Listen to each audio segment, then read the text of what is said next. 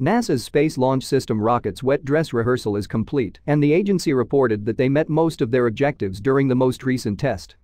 Back in April, NASA's launch team encountered several technical hiccups when they attempted to load cryogenic propellants into the Mega Moon rocket's propellant tanks. Over the course of about a month, teams at NASA's Kennedy Space Center made the necessary repairs to the vehicle. Later, a fourth dress rehearsal on June 20 proceeded more profound into the countdown, and the launch team filled the rocket for the first time with its supply of 2.85 million liters of super-cold liquid hydrogen and liquid oxygen. During the fueling operation, mission team members discovered a hydrogen leak in the quick disconnect that connects an umbilical from the mobile launcher's tail service mast to the rocket's core stage. Engineers spent several hours analyzing the hydrogen leak and reconfiguring the countdown sequencer to mask the leak. The clock continued to T-29 seconds before the rocket's onboard computers stopped the countdown for safety reasons. The goal was to reach T-9.3 seconds on the final run, just before the time the core stage's main engines would ignite during an actual launch attempt. Despite the leak in the early cutoff of the countdown, NASA officials stated that the wet dress rehearsal met most of its objectives and that the testing campaign was successful. The agency plans to roll SLS and Orion back to the vehicle assembly building this week to repair the hydrogen leak detected and prepare the rocket and spacecraft for launch. NASA intends to return the Mega Moon rocket to the launch pad in late August. The agency will set a launch date for Artemis 1 after replacing the hardware associated with the leak. NASA is planning to build and deliver a nuclear reactor to the moon, which would power a sustained human presence for at least 10 years. On June 21, NASA announced that it had awarded contracts to Lockheed Martin, Westinghouse, and IX, a joint venture of Intuitive Machines and X-Energy, to provide concept designs for nuclear fission energy systems designed for use on the moon.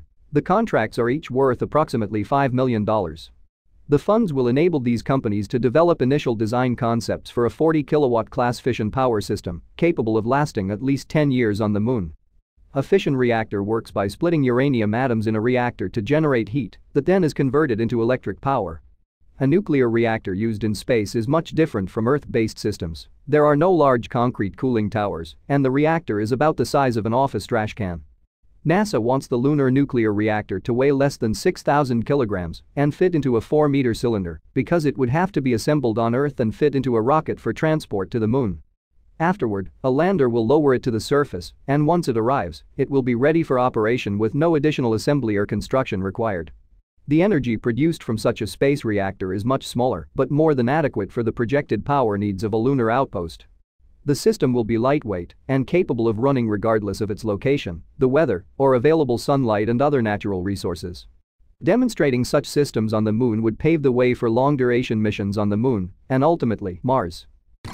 South Korea successfully launched a satellite into orbit using a homemade rocket, bringing the country closer to its dream of becoming a new player in the space industry.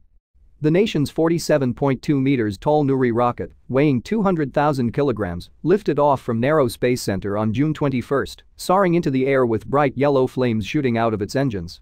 It was topped with 4 CubeSats that will carry out Earth observations, a 1.3-ton dummy satellite, and a performance verification satellite. The 163 kilograms performance verification satellite will help scientists prepare to launch more satellites in the future by testing satellite components and transmitting its trajectory data to Earth. 70 minutes after the liftoff, Nuri succeeded in its mission of placing the satellites into a 700 kilometers orbit above the Earth. South Korea has spent nearly $1.5 billion to develop the Nuri, also known as the Korean Space Launch Vehicle 2.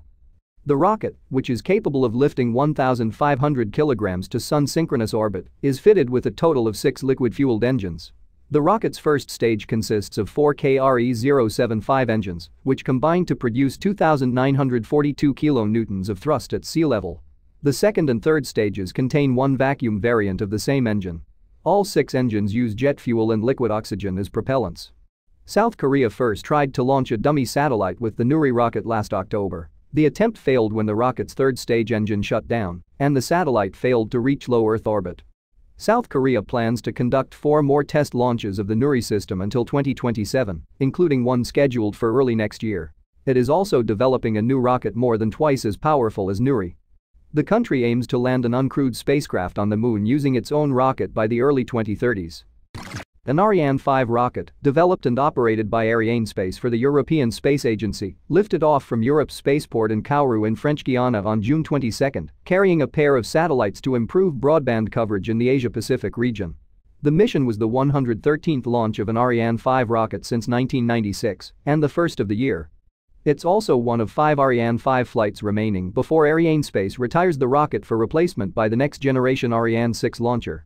The 2 payloads on board were MEASat-3D and GSat-24, with a combined mass of around 9,829 kilograms. Both satellites were deployed into geostationary transfer orbit 40 minutes after liftoff, with altitudes ranging from 250 to 35,786 kilometers and an inclination of 6 degrees to the equator. MEASat-3D is a 5,648 kilograms telecommunications satellite built by Airbus Defence and Space. MEASat, which stands for Malaysia East Asia Satellite, will significantly improve broadband speeds in areas of Malaysia in the Asia-Pacific region. MEASat-3D has a planned operational life of 18 years. The 4,181 kilograms GSat-24 is also a communications satellite built by the Indian Space Research Organisation for New Space India Limited. The satellite services include high-quality digital audio, data and video broadcast to all of India. The satellite will have a 15-year on-orbit life and be demand-driven, meaning its functionality will increase as more customers require its use. The next Ariane launch is scheduled for July 7 to carry out the maiden flight of Vega C, Europe's successor to the Vega small launch vehicle. Now, let's discuss some of the major Starship updates from the past week. SpaceX is working feverishly to launch a full-stack Starship prototype into orbit this summer. On June 23, SpaceX teams transported Super Heavy Booster-7 to the launch pad to begin the next round of ground tests. The prototype successfully completed cryo-proof and structural stress tests in April and May before being sent back to the build site to install Raptor engines, engine thermal protection covers, grid fins, chines, and many other components.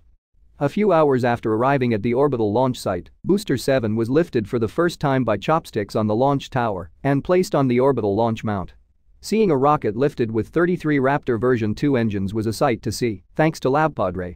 SpaceX can prepare the prototype for the static fire test campaign once it is fully secured by the launch mount's 20 hold-down clamps and connected to ground systems. Static fire tests will begin as early as Monday, June 27. The number of Raptor engines that will be involved in the first-ever static fire test of Booster-7 is currently not confirmed. However, SpaceX may begin with the inner 3 engines before moving to the middle 10 and then the outer 20. If Booster-7 survives static fire tests in the coming days and weeks, it could be the rocket that lofts Starship into orbit for the first time.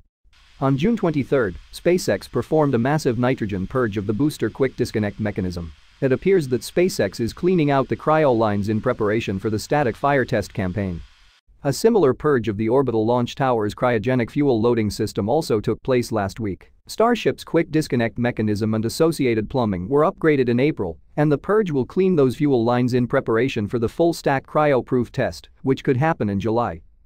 As part of the engine development, SpaceX is rapidly testing Starship Raptor engines at its test facility in McGregor, Texas.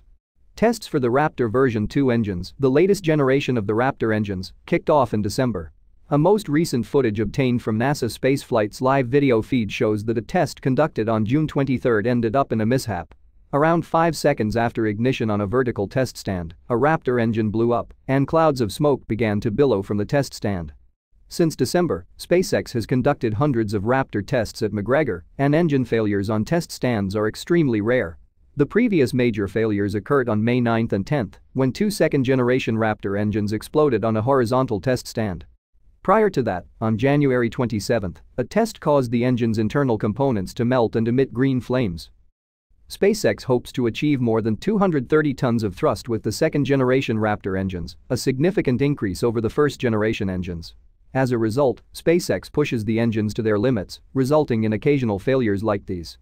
SpaceX successfully fired an engine on another test stand just minutes after the anomaly on Thursday, indicating that failures are part of the plan. SpaceX has begun stacking Starship's second orbital launch tower at Kennedy Space Center's Launch Complex 39A. Last week, SpaceX completed stacking the first 2 sections of the tower. The first section of the orbital launch tower rolled out to Pad 39A on June 15 and was raised into position on the tower's foundation on June 20. The second section was rolled out to the launch complex on June 22 and was stacked on top of the first section the following day. SpaceX has spent more than 3 months assembling and outfitting the first 6 of 9 tower sections for Florida's Starship launch tower. Railings, elevator shafts, hardpoints, plumbing, and other components are already pre-installed on the sections SpaceX stacked at Pad 39A. While each section, as well as all abbreviated plumbing and hardware, will need to be connected after each stack, the process should be far simpler and faster than the methods used by SpaceX at Starbase. SpaceX is expected to prefabricate and move more tower segments to Pad 39A over the coming months to complete the structural buildup of the pad. Once complete, the launch tower will stand about 146 meters in height, making it the second tallest space-related structure on the East Coast, second to NASA's massive vehicle assembly building. SpaceX is also working on the massive rocket catching and lifting arms that will be installed on the tower. The chopstick arms components are already arriving at the Kennedy Space Center. The launch pad tower being built at Pad 39A is about 300 meters east of where SpaceX launches Falcon rockets carrying satellites and astronauts into orbit. According to CBS reporter William Harwood, SpaceX only has permission to build the launch pad and launch tower at Launch Complex 39A, but does not yet have permission to launch from it. NASA is concerned that if a Starship fails and explodes before or shortly after launch, it will damage the Pad 39A infrastructure. NASA recently stated that before granting permission for the launch, it must conduct a thorough review of Starship and evaluate potential risks posed by launches so close to the Falcon 9 launch pad. Now, let's move on to the updates from Starbase. SpaceX is preparing 2 different test tanks for an upcoming test campaign. One of the test tanks is Booster-7.1, specifically designed to test Super Heavy design changes. Booster-7.1 is similar to a miniature Super Heavy, with dozens of external stringers on top and bottom. The top section of the test tank is mostly identical to the top section of a booster, and the bottom section encloses an upgraded Super Heavy thrust dome. Older Super Heavy thrust domes, like the one used in Booster 4, had room for 9 inner engines, whereas the upgraded thrust dome has room for 13. Last week, teams lifted and placed Booster 7.1 on a test stand known as the Can Crusher and installed a massive cap over it. Later, they connected 20 cables running from the cap to the test stand's hydraulic rams. During the upcoming crush test, the cables connected to the hydraulic rams will squeeze the test tank down to simulate the maximum forces predicted during flight. It's unclear why SpaceX chose to test Booster 7.1 after constructing 2 entire Super Heavy boosters based on the same design. If the test tank fails unintentionally during testing, SpaceX may be forced to abandon Super Heavy boosters 7 and 8, wasting months of assembly and testing time. The EDOME test tank, designed to validate the new flatter propellant tank dome, stands next to Booster 7.1. Because SpaceX has been focused on preparing Starship 24 and Booster 7 for static fire tests, it is unclear when the company will be able to devote time to test Booster 7.1 in the EDOME tank. Teams recently installed a Starship satellite dispenser inside the nose cone barrel section of Ship 25 at the construction site. Once in orbit, the dispenser, like a Pez dispenser, will spit out Starlink satellites into orbit through a narrow slit in the side of the rocket. With this, we have covered all the major updates from last week. Please share your thoughts on the latest science news and Starship updates in the comments section. Also, do not forget to subscribe to the channel for more weekly updates. And as always, thanks for watching.